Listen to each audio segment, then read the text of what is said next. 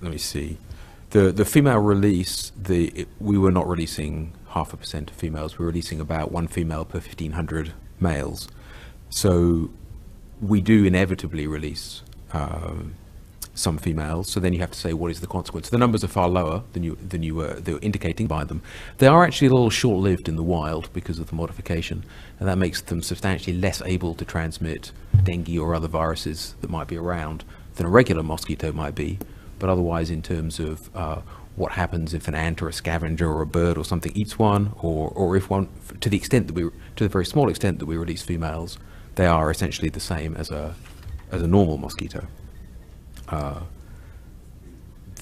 What else can I say? The populated, unpopulated area thing, I think that's a confusion between different trials.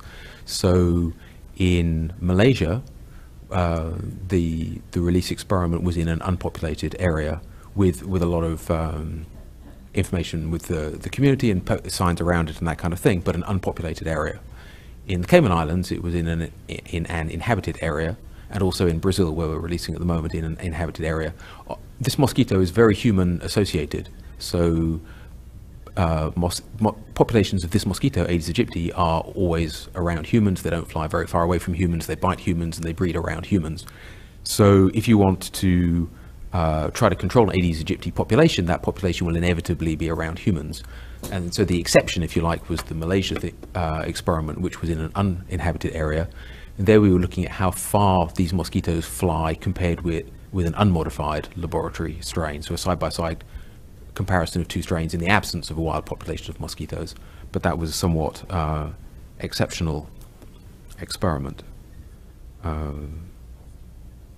I'm sorry, I have some notes of your questions, but I may omit some. Oh, the survival aspect. So in the laboratory, under ideal conditions, ideal for survival conditions, so when we're very nice to them, indeed 3 or 4% of the offspring that inherit one copy of this gene survive through to adult. Those are weak and short-lived.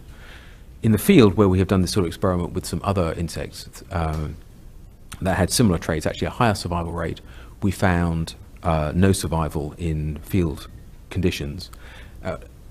Life is just tougher in the field than it is in these ideal laboratory circumstances, and so we would expect a much lower proportion of these insects to survive to adulthood in the field than that 3 to 4%.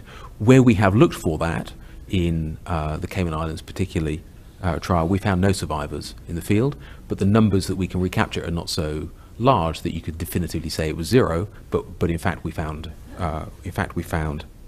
none.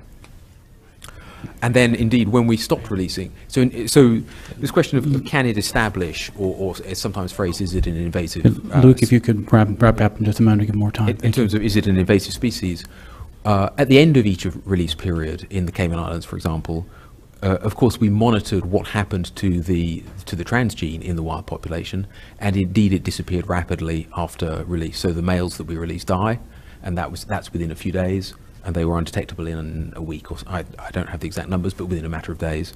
And then the females that have mated them correspondingly die, and so the transgene was undetectable in the region in a matter of a few weeks after we stopped releasing. So no, even though we released several million mosquitoes, the population did not establish and disappeared rapidly after we stopped releasing.